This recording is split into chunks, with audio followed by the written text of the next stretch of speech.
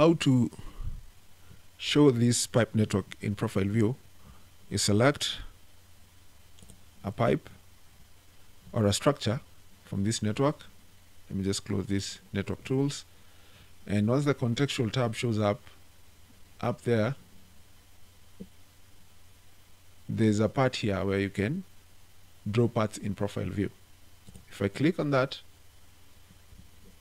I can select,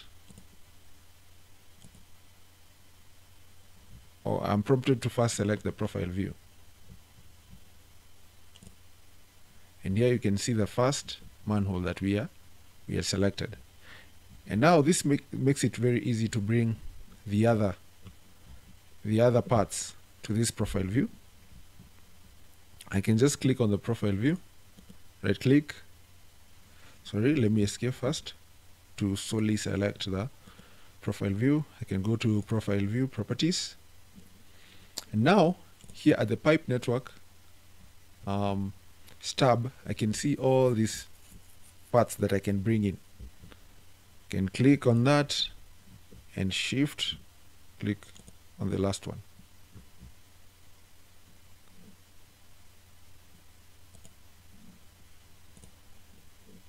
Okay. And now we can see the whole network here.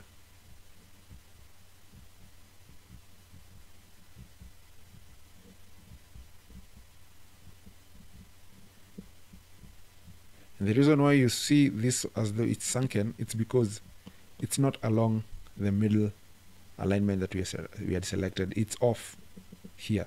And here the terrain is different from here. All right.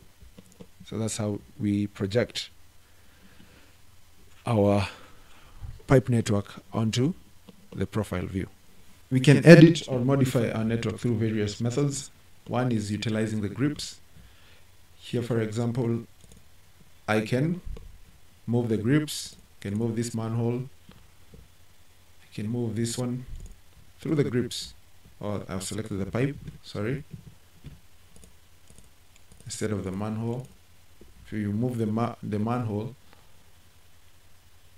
it goes together with the pipe.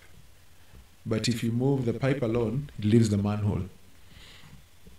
Okay, so you can use the grips to do so. Another way of modifying the network, if you want to swap a structure, for example, or a pipe, you can select the network and the contextual tab shows up.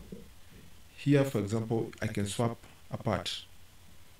I can swap these back to 1500 if it had changed.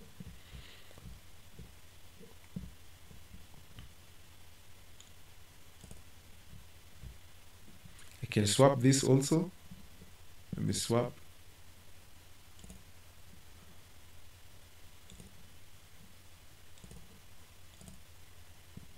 Okay. Also, I can use these glyphs again to edit the level of this pipe.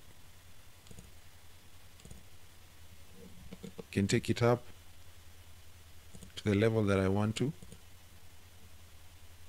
and set it up correctly. Okay.